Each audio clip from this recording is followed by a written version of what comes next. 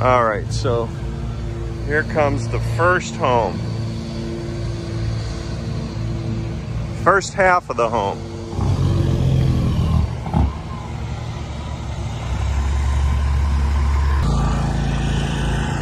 Wow, that was a lot easier than a lot of them are.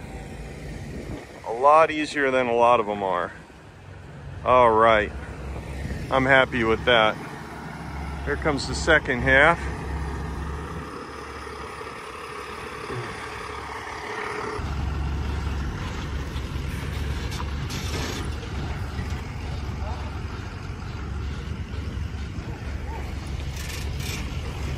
Hey guys, it's Kyle Kamino. We are here today in beautiful Colorado Springs, Colorado, going over the installation of a double wide manufactured home, okay? Let's take a step in between the halves. So as you can see here, we're getting ready to pull this half to this half, all right? So this half of the home is already set. This half is gonna be pulled up next to it and then set. If you take a look here, it's sitting on a system. Every installer is going to do this a little bit differently, depending on what kind of equipment they have. But typically, you're going to use a roller system directly on the ground. The home's fully jacked up. The tires are removed. It's in the air, suspended, and he'll literally push it across.